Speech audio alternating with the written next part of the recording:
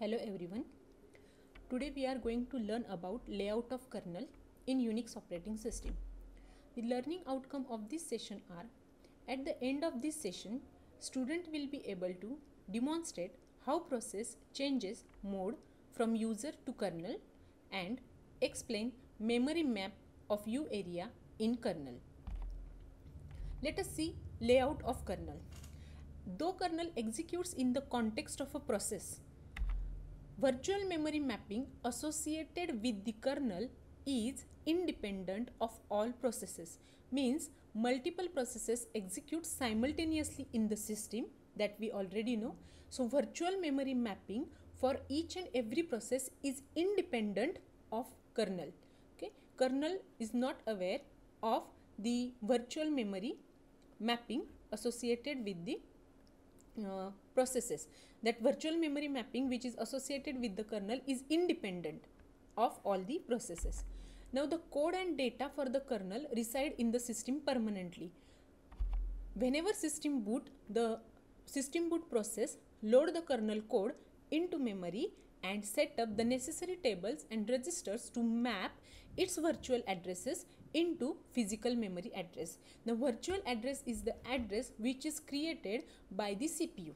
Okay, so it is necessary to convert that virtual address into the physical memory address. So whenever system boots, at that time the whole kernel code is loaded into the memory, and it also initializes all the kernel data structures and register map which is required for this conversion.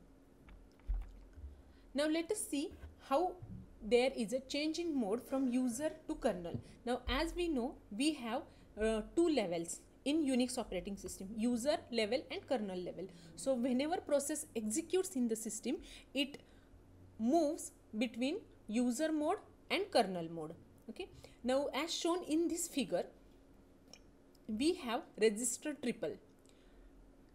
First three register triples are for kernel mode, and the next three register triples are user mode. Now this diagram shows the virtual address of the kernel mode, where the kernel register triples start at virtual address 0 and it range up to 4m-1, while the user register triples start onwards from 4m onwards. Okay, so these are the virtual addresses for kernel mode, and 4m onwards are the virtual address for the user mode. Now as shown here, the kernel register triple points to the kernel page tables. These page tables are for user, data, text, and three regions of the kernel: data, text and stack regions. Okay, so these are the page tables which is associated with kernel register triple, while these are the page table which is associated with the user register triple. Okay, so whenever there is a change in mode from user to kernel, then it is mandatory to have an access to kernel addresses, kernel virtual address. So whenever process will change its mode from user to kernel, then kernel has to access the kernel addresses. But it is not mandatory whenever there is a change from kernel to user. As I already told that many processes executes in the system simultaneously. So many processes are executing in kernel mode. So the virtual memory mapping is independent of all the processes, okay, in kernel mode, and that's why it is necessary to track the virtual address of the processes whenever there is a change from user to kernel mode. Okay, so this is how processes change its mode from user to kernel or kernel to user.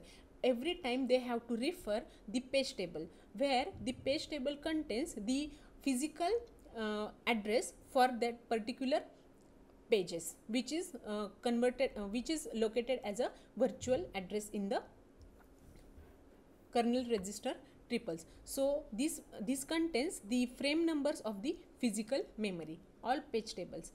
So this is how the changing mode from user to kernel or kernel to user happens. Now let us pause a video and write down the answer for this, that when changing mode from user to kernel system permits access to kernel addresses, but it prohibits such access when executing in user mode. Why this is so? Just pause the video and write down your answer.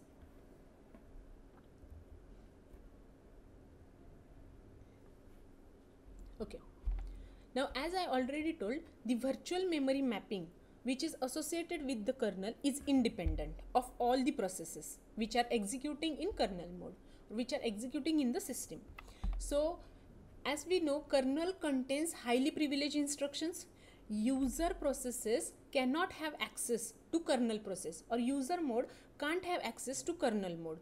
So, but the kernel mode can have access to the user mode, and as all highly privileged instructions are executed in kernel mode, whenever there is a change in mode from user to kernel, it is necessary to check the kernel virtual addresses for converting that virtual address into the physical addresses, because the virtual memory mapping which is associated with the kernel is independent of all the processes.